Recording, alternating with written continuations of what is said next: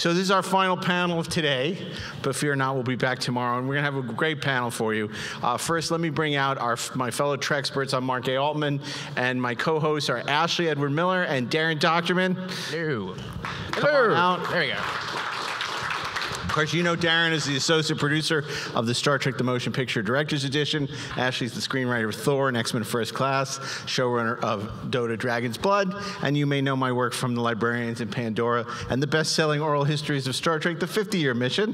And today... And writer-producer of Free Enterprise. And the producer of Free Enterprise, thank you, and writer. And... we are delighted today to welcome a very special guest.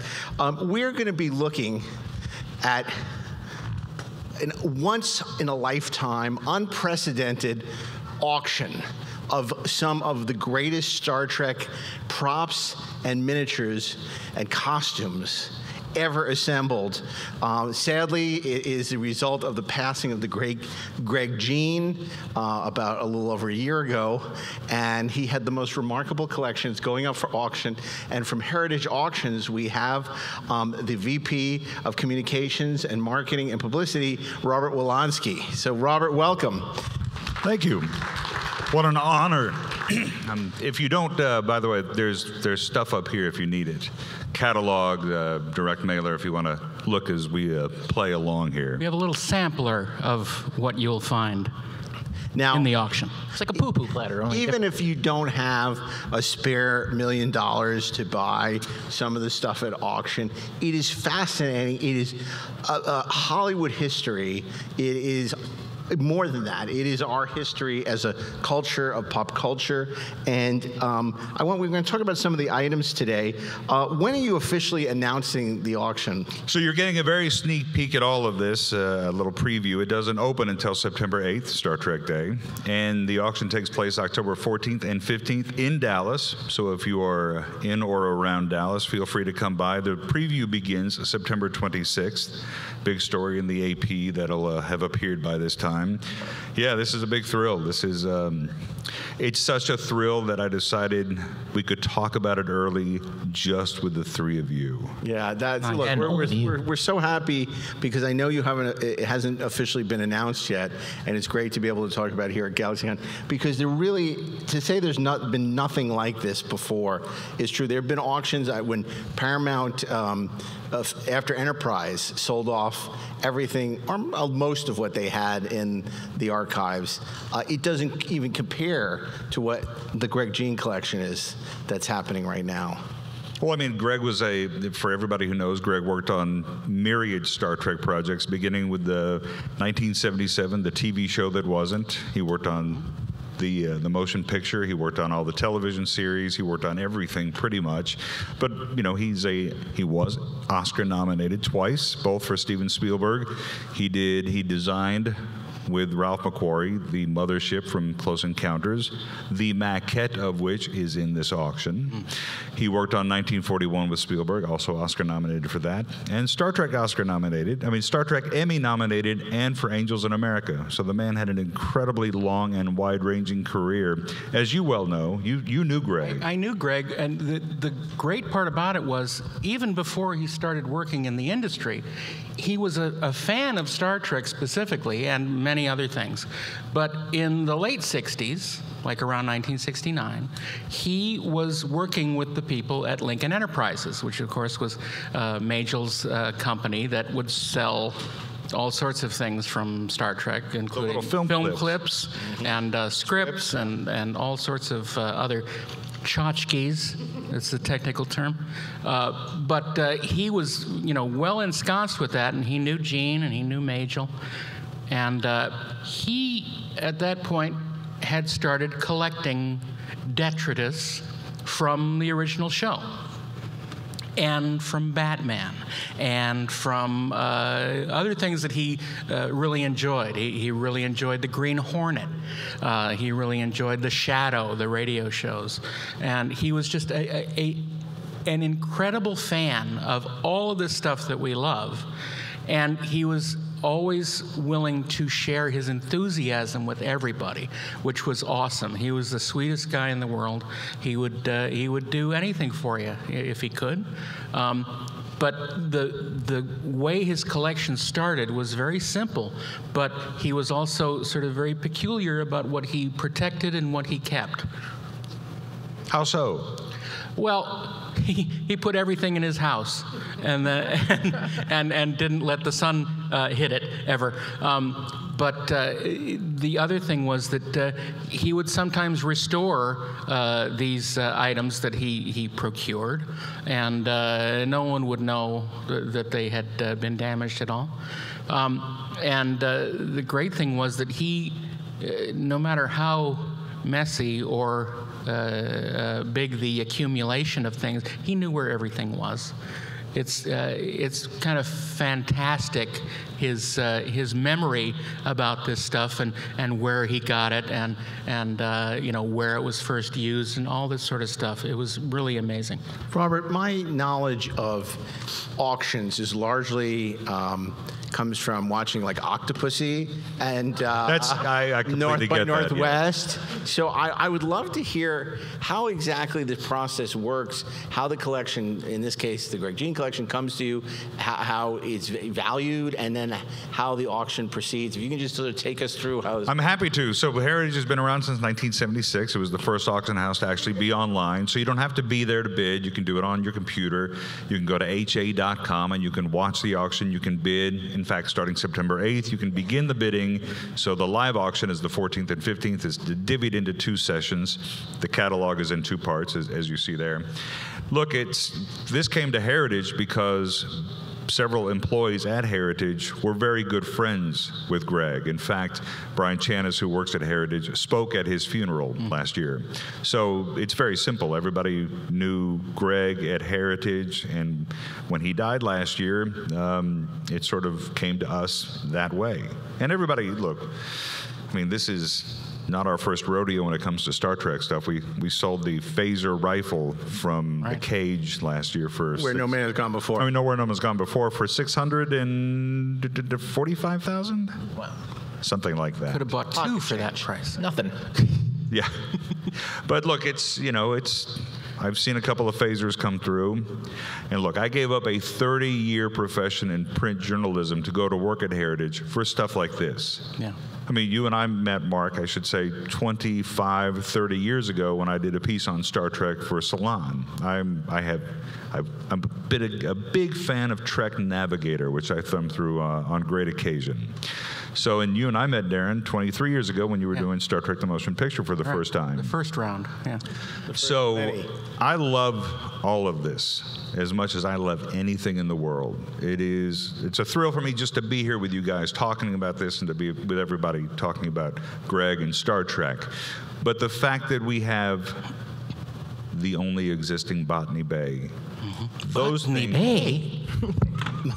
I know, I walk around the office going, Botany Bay, Botany Bay, and my colleagues they think I'm insane. But you don't have the horrible belt buckles with the rub-up. No, that's not wrong. We do not. But we have the styrofoam cube, there's a lot of stuff. The Kelvins, yeah. Well, let's talk about it. Crew members. What are some of the things, like from a personal perspective, that you're most excited about going up to auction? Because we have the catalog right here, and I mean, it's just. Well, there's 560 lots in the auction, but that 560 lots include, like, one of the lots is several hundred unseen production photographs from a single episode. I think there's stuff from a number of episodes from motion picture, from many of the movies. There's a whole ream of photographs just of Nichelle Nichols. I mean, there's a whole lot of stuff in here. There's costumes worn by pretty much everybody in every TV show and every film. For me, it's a big thrill. We had the AP in the other day, and for me, it was just a big thrill to see every single Shatner costume from the original series all the way to Star Trek Generations. I mean, we have the jacket from Wrath of Khan. I mean, just to see that jacket is incredibly important to me. To see the vest from Mirror Mirror, to see the formal wear from the court martial, and the casual wraparound. There's another remarkable piece of Shatner that you have up for auction. Well, I mean, all right. So Darren asked me, do you have, what box was it in? It was in a Max Factor, a brown cardboard Max Factor box. And the reason I know this, because I got to visit Greg at his house about a month before he died. And we were, a couple of friends of mine and I visited him, and he was very sweet, and he was, he was glad for the company. And he was showing us all this stuff that he had, and all these, he was enjoying our attention to this stuff with him. Later in the afternoon, Greg says to me, "Hey, Darren, why don't you go into that second bedroom down the hall, reach up on this shelf, and grab the box that's on there and bring it in here." So I did. And it was, like I said, this Max Factor box, and we opened it up. It was like opening the Ark of the Covenant.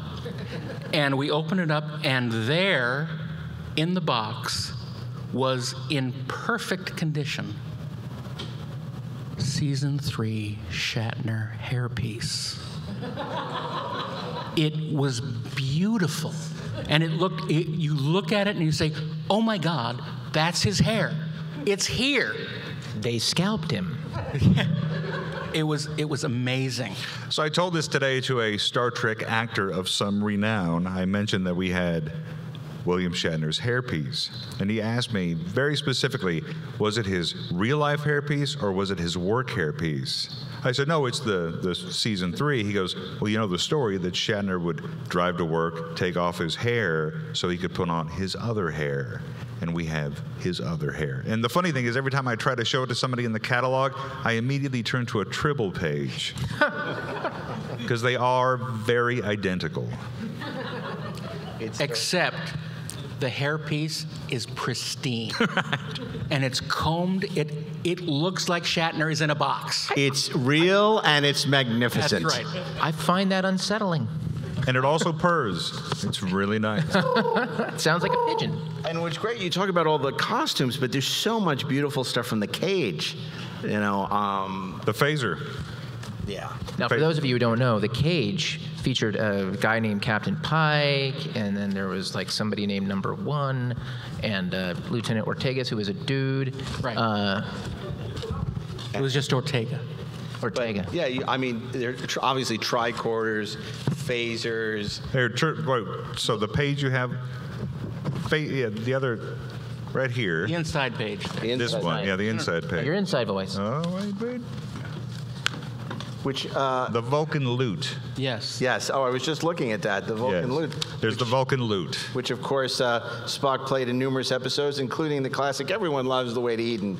Yeah, brother. But first in Charlie X, I believe. I think. Here it is. The Vulcan. Maybe it was. The fascinating thing about the loot, it's the only thing in the auction that has a copyright Paramount Pictures on the back of it. 1969 Paramount, because it was clear that they intended at some point to mass manufacture. And they never did. And can you imagine the groovy music that would have been made across this country with the Vulcan loot? I know. Wow. I mean, somebody could have had it at Woodstock. It would have changed the world. This is incredible. This just shows you the depth of his collection. This is the USS Antares crewman tunic from Charlie X, and the starting bid is starts at $2,500. Running the Antares was easy. But I mean, it's not just the usual suspects. Oh my God, and I didn't even see this. Batman's utility belt. Several. So Batman was the first thing that he really began collecting, as I understand it. In the 1960s, Seriously, yeah. In the 1960s, that stuff was a few $100s. And Larry Edmonds, who had a bookstore on Coanga, I believe, you could go in there and he actually got some stuff from the different studios, including some Batman and Star Trek. So they had the utility belts from Adam West Batman. And Greg bought all of them. Yeah. And we have all of them in the auction. Batarangs, bat spray, all kinds of stuff. So if you're going swimming and you need some bat shark repellent. We have no shark repellent, which is very disappointing. Right. Because that's from the movie, and they kept that stuff separate. That is right. For some reason. But I mean, look, so you and I were talking about this today. Greg got a lot of this stuff in many different ways. He was an early collector. He would go to the early conventions. Yeah. He was obviously in the trade. So guys like, oh, I made that ship. Oh, I'd like to have that ship. I'd like to restore that ship. Can you give me that ship? Here's that ship. Then he was rescuing from studios because most of this stuff, if not all of it, was never meant to survive. Right.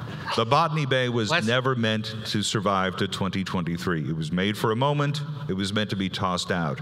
Greg rescued it because he knew its value. He had great affection for it, and he certainly wanted to study it as well because as a kid he had been a model maker. Yep. So he would go there. In this auction is a 1942 is a bus, a double-decker bus miniature from a 1942 Laurel and Hardy film, one of their very last films for Fox. So in 1975, I believe, Fox was destroying the ranch, which is now the Malibu State Park. Right. So Greg heard that they were going to demolish the storage facility. Storage compartments. Yeah. So he went out there and he said, I'll give you X amount of money to spend X amount of days rescuing before the bulldozers show up. And he's pulling this stuff out of, as I've been told by his family, while the bulldozers are coming. Like he's getting everything he can rescue. Like Hitchhiker's Guide to the Galaxy. Exactly. Well, it's interesting because I'd like to say this is a time when Hollywood did not value the past, but that's kind of the way it is now. But at least now they hold on to the stuff because they figure there's some value in it. But back then, there were all these flats of like Tara from Gone with the Wind, and these things often get thrown out. When MGM was sold, all this Hollywood history ended up in a dumpster. And we're lucky that so many of these people, like Greg, were dumpster divers. They would hear Paramount was throwing out something or whatever, and they would go to the studio and they would save this stuff. We owe them such a debt of gratitude because all this stuff would be lost. Because remember, at that time there were so few people collecting this stuff because it just, first of all, it wasn't available generally, and there hadn't been a market developed for it, and the studios didn't care because they only value the final product, the films or the television shows. And so they were throwing this stuff away left and right. Famously, MGM had basically a landfill that they filled up.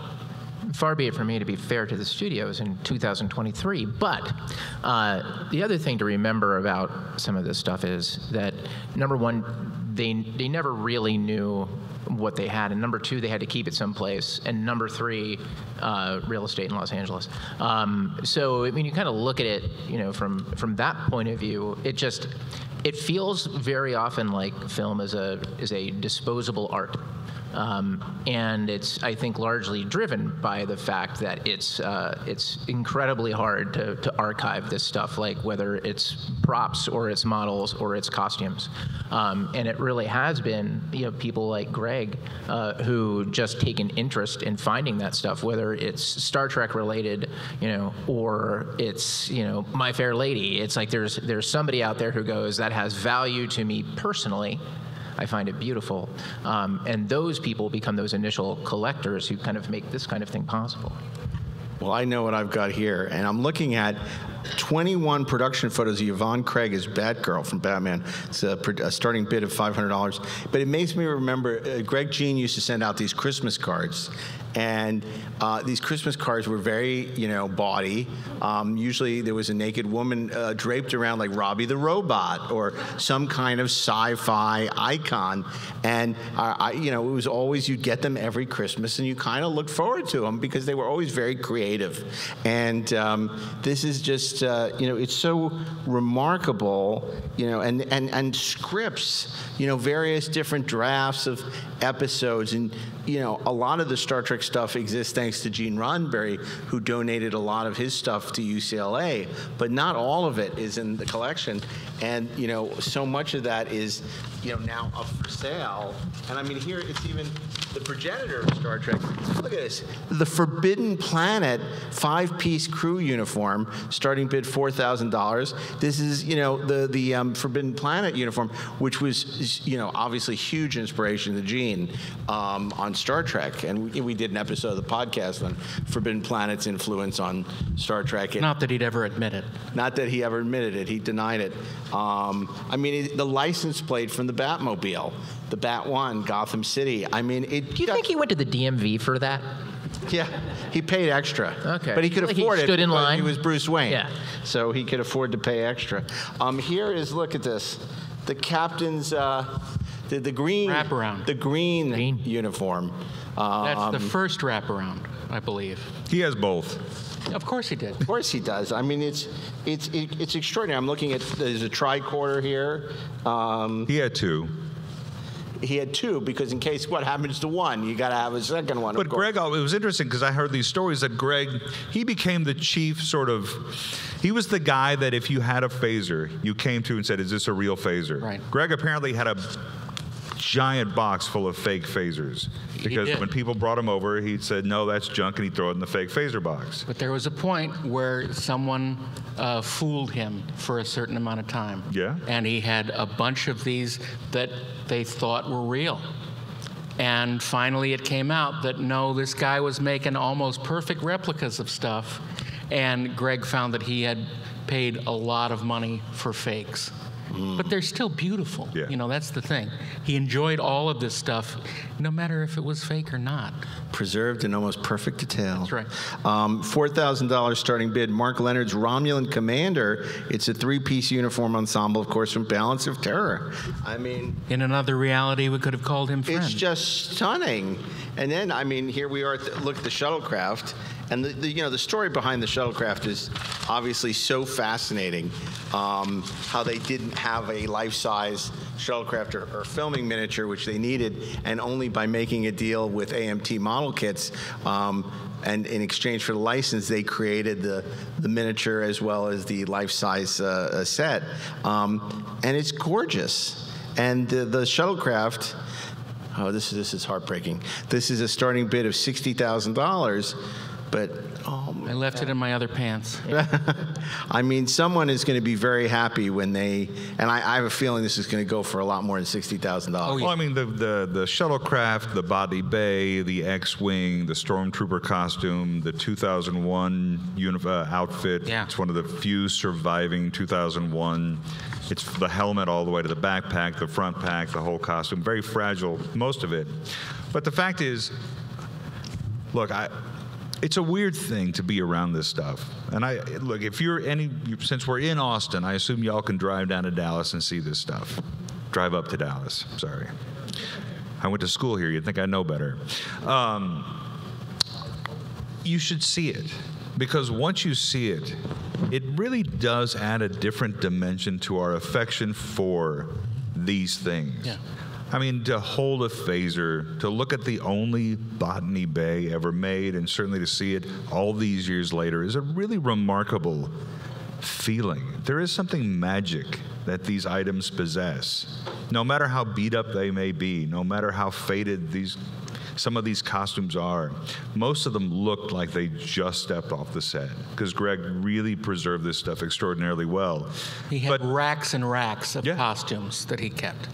And to see it all in person and to be around it and to stand eye to eye with that stormtrooper when it's assembled is a truly otherworldly experience, as it were. And it's so important. Robert makes such a good point because you look, some people were first discovering Star Trek with something like Strange New Worlds with its $15 million budget and all the advances. Look back and say, oh, the old Star Trek was cheesy or whatever. You look at all the imagination and creativity that went into Star Trek and how brilliant and how everything stands on the shoulders of giants. The imagination on display with the limited resources that they had, other than just immense creativity and talent. Hua Chang, Matt Jeffries, all these people, and it's incredible. And I mean, this is the depth of the collection. I mean, this is extraordinary. They have the teacher from Spock's brain. I only can imagine how he ended up with that. $8,000 is the starting bid. This is that, McCoy puts it on to educate himself how to A child could do it. reconnect Spock's brain. And it's just, It's extraordinary. It's like, how did this ever get saved? And it also has the control pads the iMorgs wear in Spock's brain. Now, this is $1,000. The givers of pain but and it's delight. so memorable from this episode. Is just extraordinary. But even the deep dive, because we've seen, like, uniforms have gone on sale, phasers, all you expect that, right? But this is the illuminating switch box from For the World is Hollow and I Have Touched the Sky. Starting bid $1,500. Look on that front page that you just had, the universal translator from Arena. But it doesn't work. It won't work for you. But that shot that you have in the catalog is exactly when Shatner is saying, "I'm engaged in personal combat with a creature apparently called a Gorn."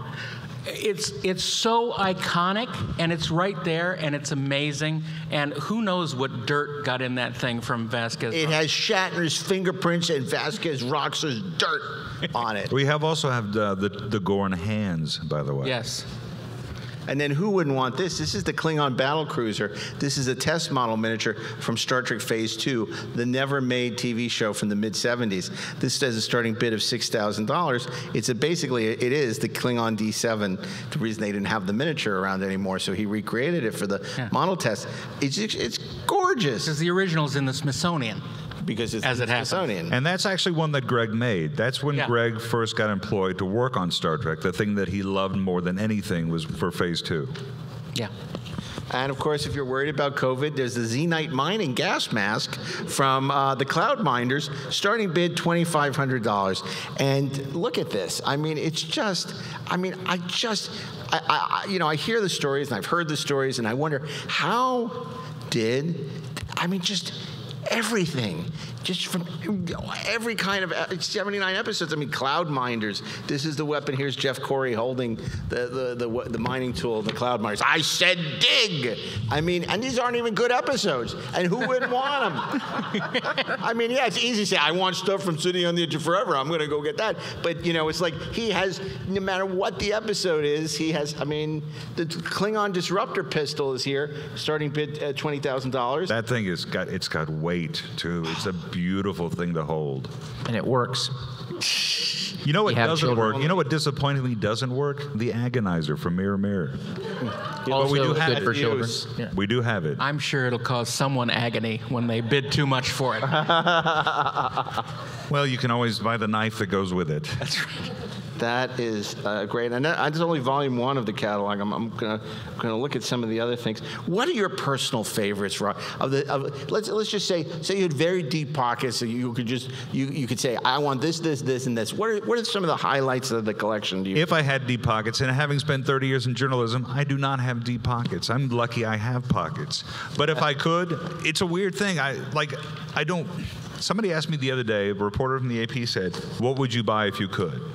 And it's, the three of you know this, everybody who's here knows this, you can't pick 1, 2, 5, 10 things. Because it would be the Galileo, it would be Botany Bay, but it would also be a communicator. Yeah. It would be the Agonizer, it would be the Universal Translator, it would be Uhura's earpiece, it would be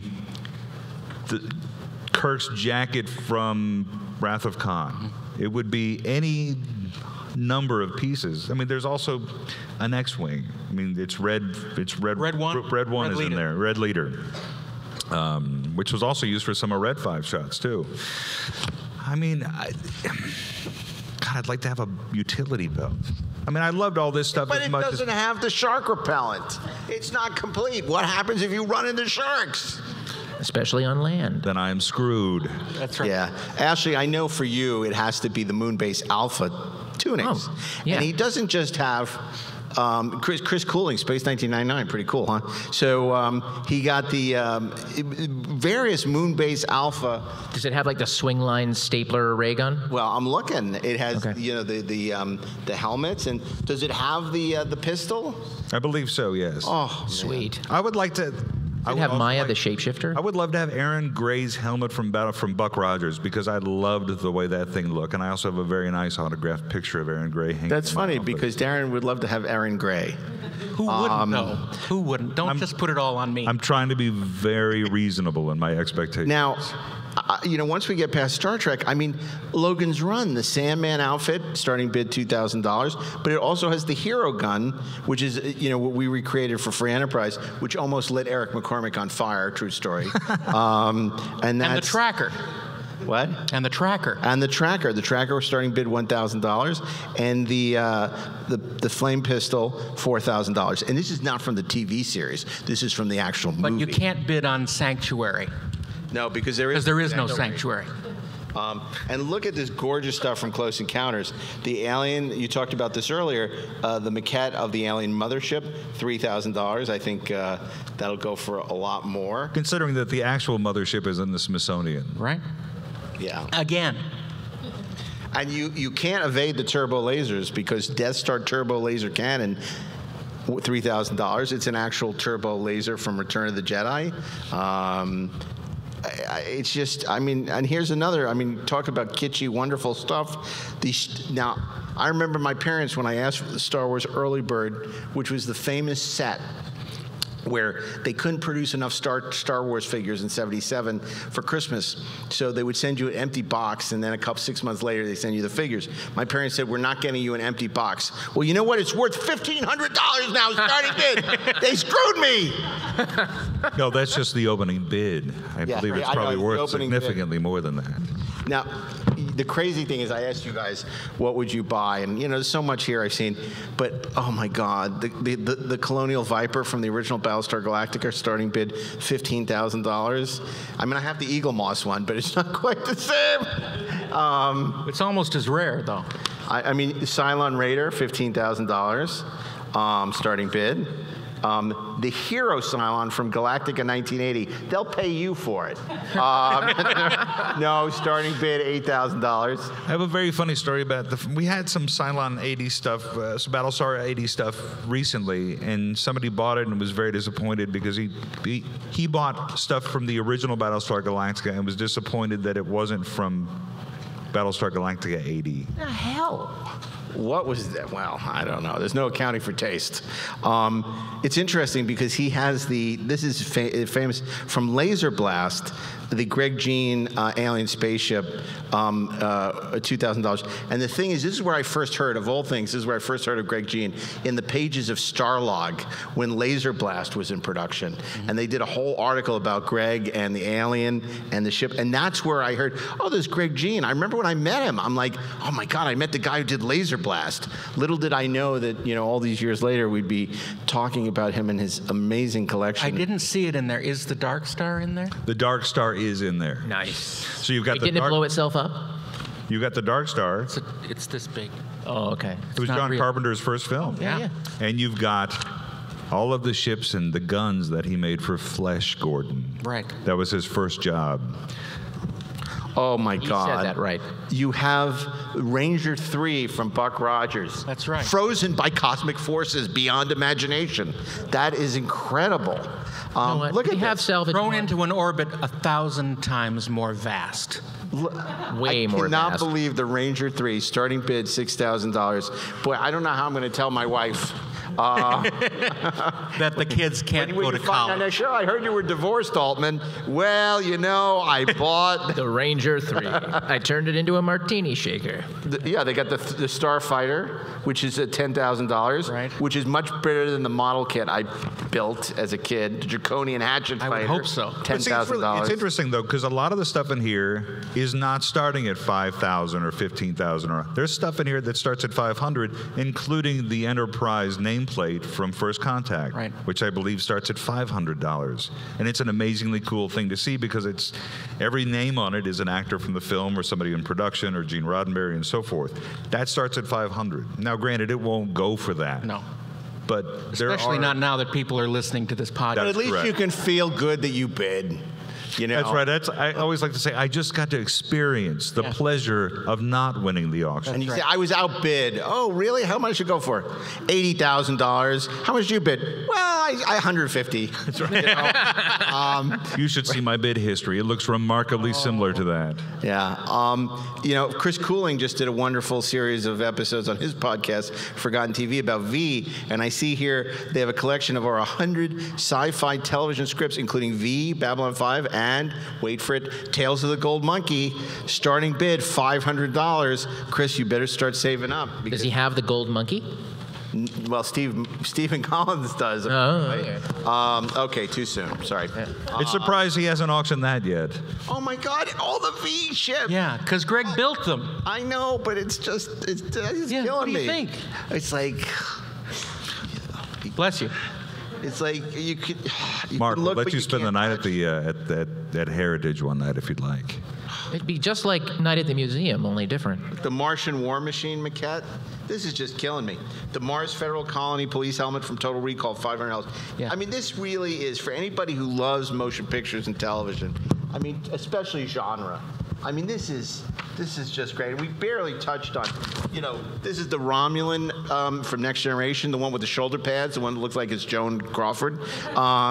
This is $500, the Romulan walk-around costume from Paramount Park Star Trek The Experience. And that starts at $500. I mean, so, you know, look, it's going to obviously go up. It's going to be, but, you know, you might just have a shot at that, maybe. You know, you won't be getting a lot of Christmas presents this year, but... You get one big great one. You got the tricorder. There's the Deep Space Nine doorbells.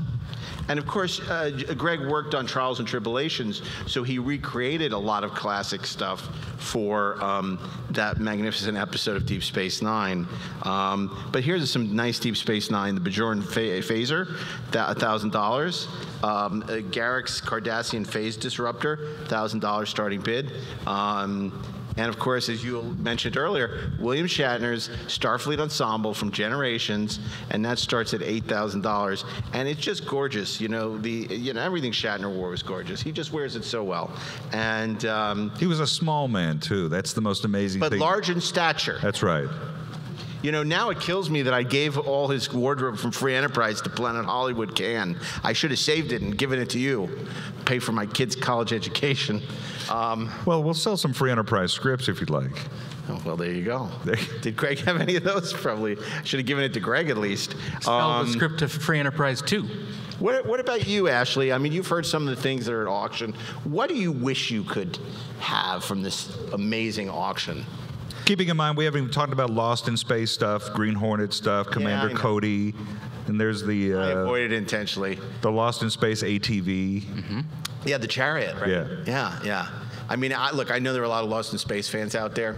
You were not one of them. Not so much. I would with you. like Steve Austin's original arm from the $6 Million Man, the one they had to remove and replace. Oh, That's what I would be looking for. Yeah, well, you know... one covered in meat. Yeah. That's, I think Lee Majors is going to be auctioning You it think off. he's attached to He says, I got Well, we are in Austin, after all. That's right. A $6 Million Man. What about you? If money was no option, let's just say, what of the stuff we talked about, what are some of the things you would love to have, and why? Like, is it nostalgia? Is it because you want to have it to give to your kids? Is it because it's just something so special to you? Or you're so fascinated by film and TV? I'm just curious Or why. is it because you want to do unnatural things with it? And that's a valid answer, because it's your shit now. Go ahead. I think for me it's Botany Bay. Because Botany Bay? no. Sorry. But when that was made, and Greg made it, he made the Botany Bay. He didn't make the Botany Bay. The guys on the original show did, because Greg never worked on the original show, but he was around. But you know what else they have? If you can't afford the Botany Bay, there's something a little cheaper, which you may want, the SETI eel. Right. You can Right? put it in your that body. is correct. It'll make you do things. Tell lies. The mother. Tell- It's very large. It's mounted, It enters as it were. through the ears and wraps themselves around the cerebral cortex. rendering you quite susceptible to suggestion. Now tell Yes. me, where is Admiral Kirk? Okay, sorry, we went off on a little tangent there. I'll get the Vulcan loot.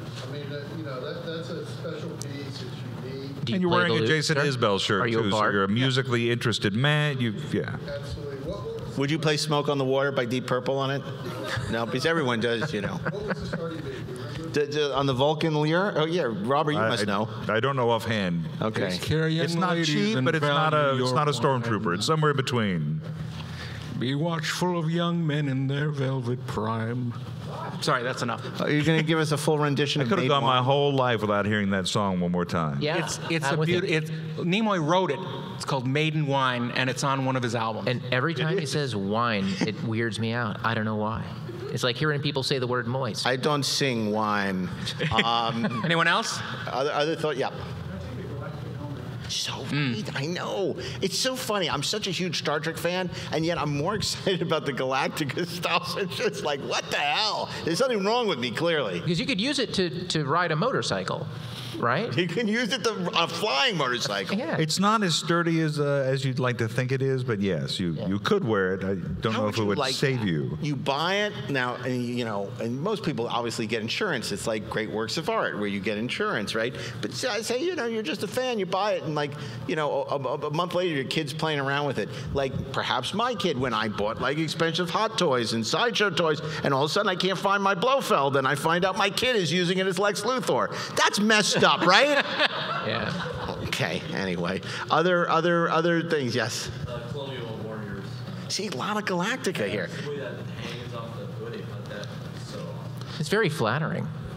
You know, it kind of gives you a nice little V shape, which is great. No, V is something else entirely. Oh, yeah. That V shape is more like a lizard. They gave Jane Badler. Anyway, other. Yep.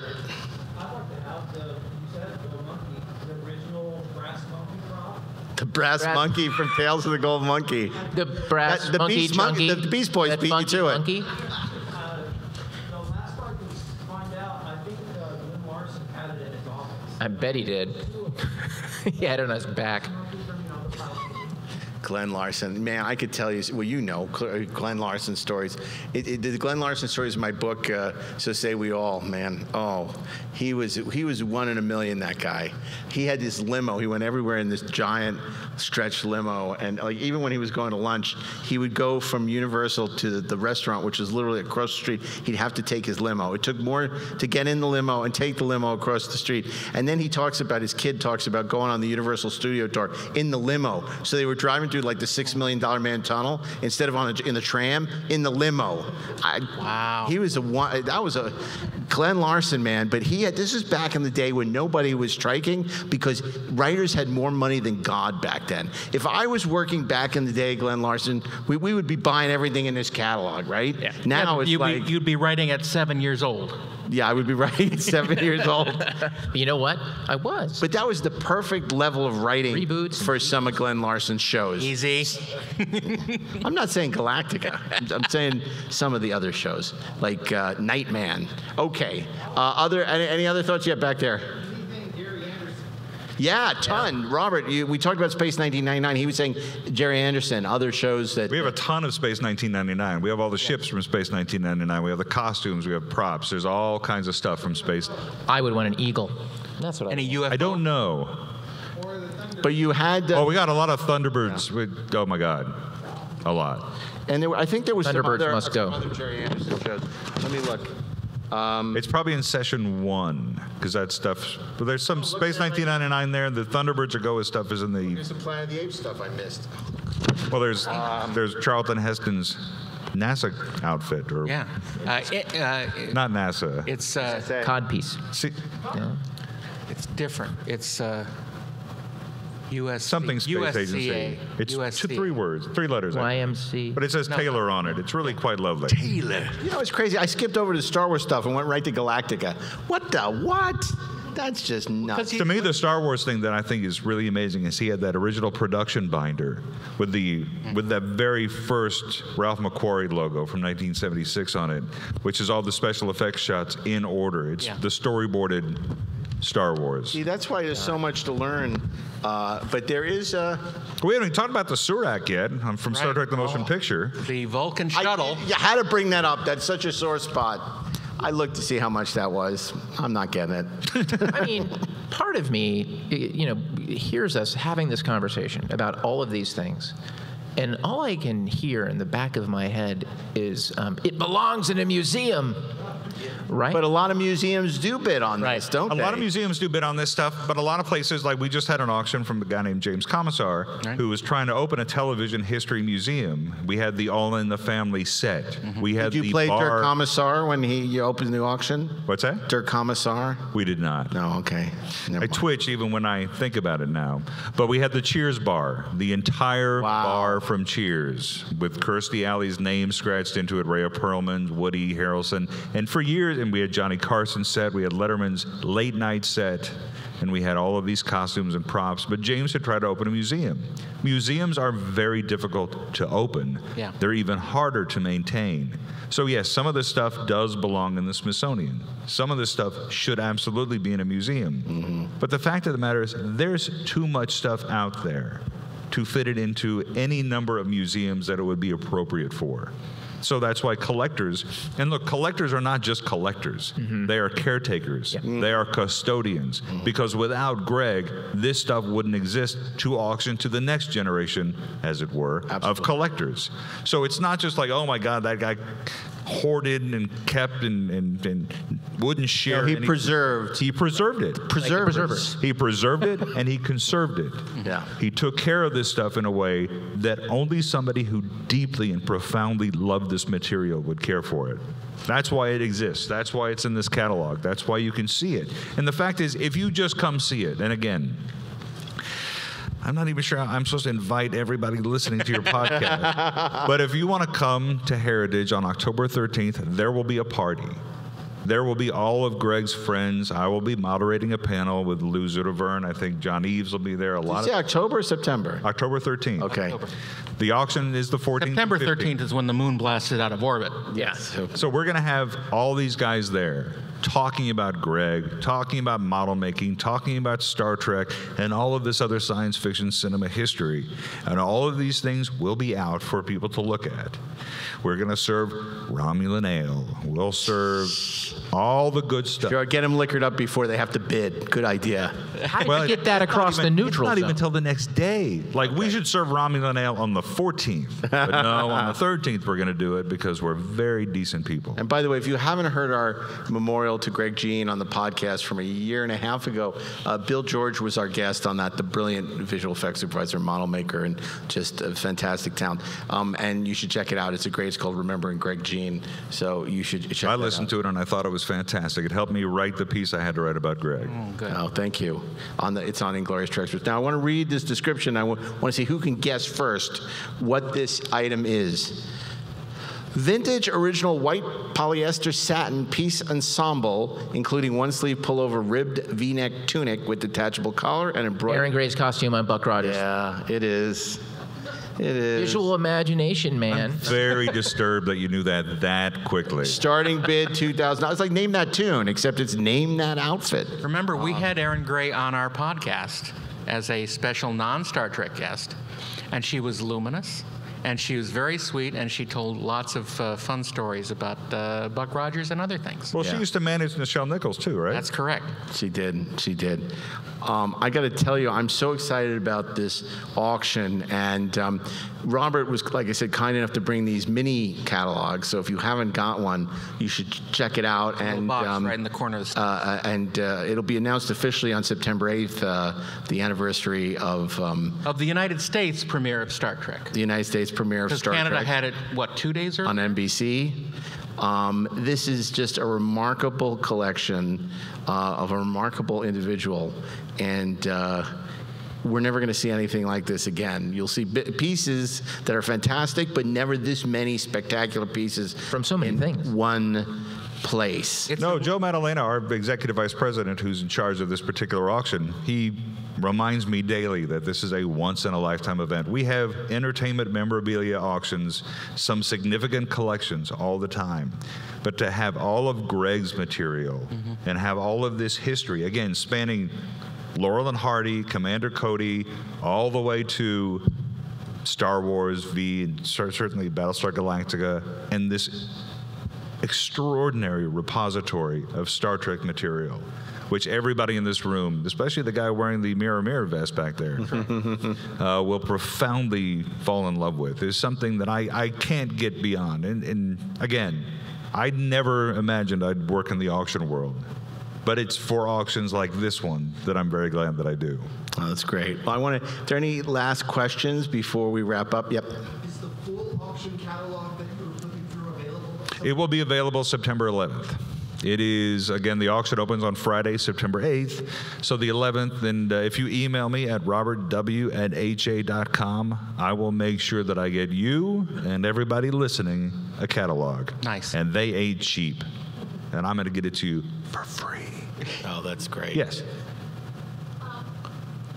when there is a preview, anybody can peruse and look at the stuff? Yeah. Look and not touch it. Oh, you won't be able to touch it. Well, your husband is certainly, you and your husband are my invited guests to Heritage Auctions on Valley View and 183 in Dallas, Texas, to come by and see it. Well, the best part is we're very close to DFW Airport, so you just have to fly in, look at the stuff, and fly out, or spend a really lovely day in my hometown of Dallas. Or if you have an X-Wing, you can just sort of, just don't fly. If you throw them hard enough, they do. Is there a Tranya bottle I don't believe there is. from Corbin Maneuver? No, because remember, it was served in a punch bowl. Yeah. That's Clint why this Howard is my bathed favorite. in that This is, punch bowl, I got by to tell the you way. guys, this is why this is the only podcast I will listen to. Oh, You speak my language, we fluently. and you're way. It takes it to a level that I can't even begin to imagine one day Insanity. achieving. Yeah. But it's really remarkable. And like I said, I've known Mark's work and certainly your work, Darren, for years, and big fan of all of it. So you guys are doing a hell of a incredible job. that we've known each other for so many years.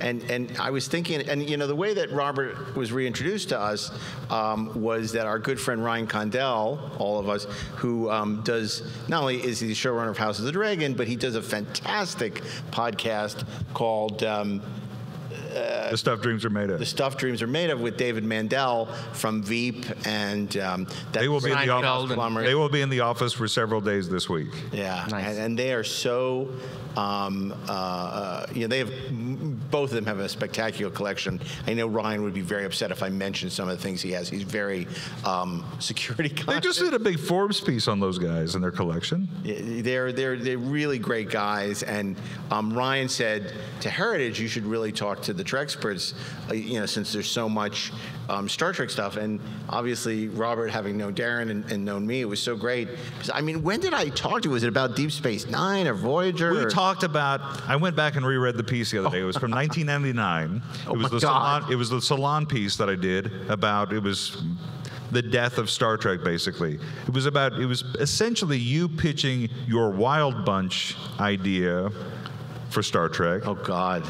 And it was also you were not the world's biggest Rick Berman fan in that article. No. Yes. But I went back and read it and went, I mean, I don't, I've changed my opinion of Rick a bit because having now been a showrunner myself, I have a lot more appreciation for what he went through. And having seen Star Trek since then, I have a lot more appreciation for what he accomplished. But at the same time, he did stuff that I don't agree with in terms of the way he treated people. Nimoy especially. Nimoy talked about that in the piece. Yeah, well, Nimoy was very bitter about the way the whole Generations thing was Correct. handled. But Nimoy could be difficult too. But Nimoy was not vindictive and mean. And I understand Rick was under a lot of pressure doing multiple shows, but there's a way to treat people who work for you, and there's a way not to. And, I just don't believe, and I know you don't run shows like that either. So, but I do have a lot more respect for Rick and a lot more understanding for Rick than maybe I did in 1999 when I was a young punk who had done one movie at that. You know nothing. Well, that was how I got Leonard to talk to me for the piece. Was I sent him the thing about, how Rick Berman killed Star Trek, and he immediately called me back. You're totally right. Actually, I read the letter was something about the death of Star Trek, because at that point it seemed that it might be sort of nearing its end, and he thought that was a hilarious premise. He called me and began reading the letter to me over the phone while laughing hysterically, which was a very unnerving experience to have. He's a laughing Vulcan. He was Star affected Trek- by the spores. Star Trek is not dead, but it's not breathing very well. But I guess he and John Delancey had just at that time were doing the Cube audio book too. That So was audio book together. it was a very interesting period that I got to meet you, and then when you and I met doing Star Trek: The Motion Picture, the director's cut. Crazy. Long time ago. But it's the way, it's interesting that, these eddies and currents in time bring us together after all. I mean, this is a long time, 1999, and that we're all, reunited again by Greg. Yeah. Which was something he did in his lifetime, bringing people together, who had this shared passion for this thing called Star Trek and Battlestar Galactica. And Batman.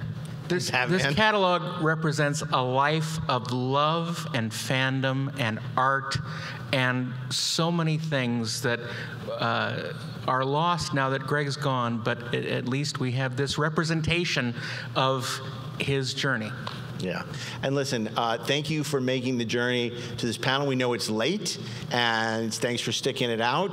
We have a couple of panels tomorrow, Walter Koenig and Terry Farrell and Armin Sherman tomorrow. I hope you'll join us for that. We'll be at our booth tomorrow if you want to pick up some of my books or Yes, get, the booth. Honorary Treksperts certificates signed or free posters. We give away all that stuff for free other than my books. We'll also, if you have friends who want to pick up a few of the remaining catalogs, we'll have that as well. And as always, you can listen to Inglorious Treksperts every Thursday wherever you listen to podcasts. But I hope you enjoyed your first GalaxyCon in Austin, because they do great shows. Mike and his team are fantastic. There's always growing pains with the new show, but hopefully they'll be here for a long time to come. This is a great convention. Yeah. Can I ask a silly question? Is there anybody here who doesn't have Mark's books?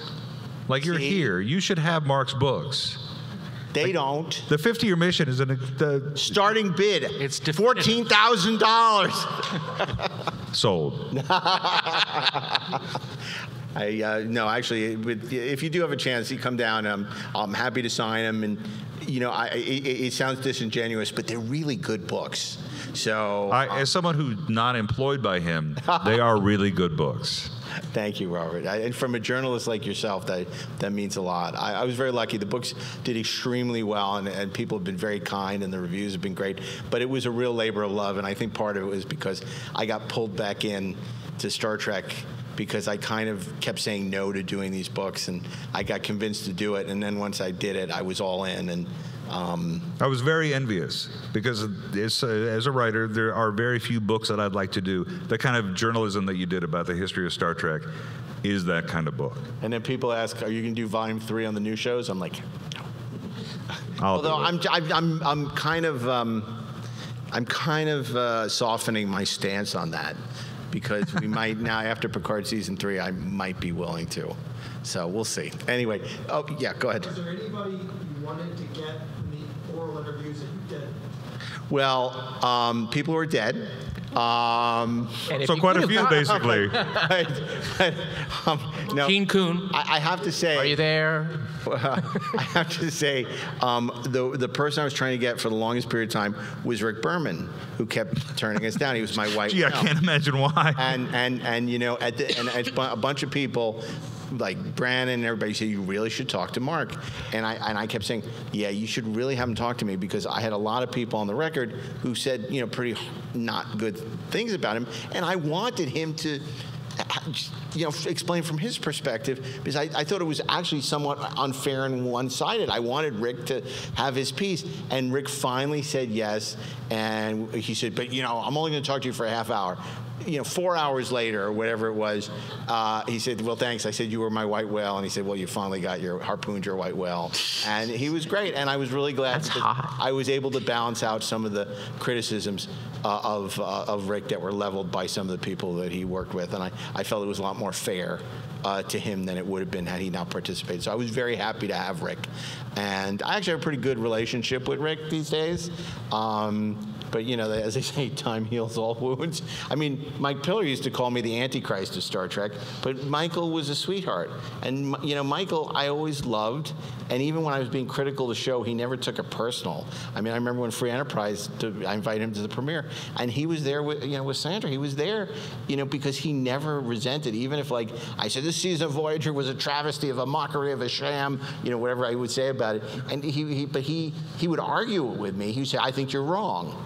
But he was great, and I love that about him because a lot of people are very thin-skinned, including me, about criticism, and you know aren't as forgiving as somebody like Mike Pillar, who is just an extraordinary man who I have so much respect for. Buy the books. Oh, there you go. That's amazing. And then read them. Don't just any collect final them. words about this? He doesn't Greg? care if you read them. You can just buy them. This is, I do care. I care. This is a Greg Jean panel. And Darren, why don't you finish by just a few words about, you know, our honored departed dead. I'm just happy that people will be able to share not only in the catalog, but, you know, people will be able to take care of these things now and to enrich their own lives with what he treasured. And I think that's a great thing, and it continues the line from the original creation on through into the future. And it reminds people who Greg was. Absolutely. Because the fact of the matter is, the reason the AP is doing the story was because the writer at the AP wasn't so enamored. I don't think she's ever seen Star Trek. I don't think she'd ever seen Close Encounters. But she was fascinated to know about who Greg was, because he had worked on so many things that she did know, that she did love, and she was very interested. He'd done something in a craft that is quickly disappearing, making these miniatures. She loved the idea of talking about and talking to all of these guys about somebody who made this little shack from 1941 that looked enormous on the screen, and Devil's Tower for that matter. That's right. So We don't have the Ferris wheel from that. we do not have the Ferris wheel, but we have the bait shack and we have the John Belushi's airplane. Well, Yeah, the Japanese submarine. We do not. We have some V'ger. But they have Christopher Lee. the great thing We do. is, the great Yep. thing is he's really not dead as long as we remember him. I'm not going to say another word. Thank you, everyone. We really appreciate it. We'll see you soon. Thank you, everybody. Tomorrow or at another great GalaxyCon. Good night.